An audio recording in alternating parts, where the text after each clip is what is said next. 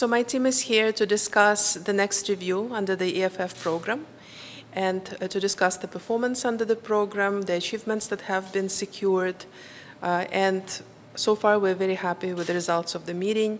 The program is on track, the government is implementing important reforms, and we already see the results of those hard efforts in the restored macroeconomic stability. Inflation has declined even faster than what we expected, and there is more confidence also in the Surinamese dollar. The depreciation has stopped. And the policies that the government has implemented were very politically difficult, but they showed a very strong sense of responsibility to keep the fiscal house in order and to implement also prudent and tight monetary policy. So very much welcome the success of both the Central Bank and the Ministry of Finance, in particular, in bringing about this stability.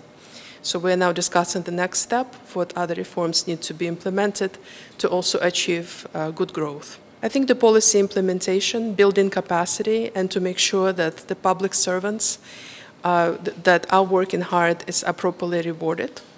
And at the same time, the unregistered workers who are not contributing should be exited. So one of the strategies of the government is to phase out subsidies on electricity, on water, and instead to beef up the purchasing power, especially of the poor and vulnerable strata of society.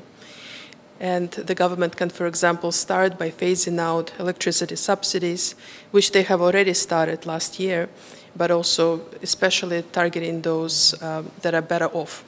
So there is no reason to subsidize wealthy households to heat up or cool off their big mansions, while the rest of the population has to suffer.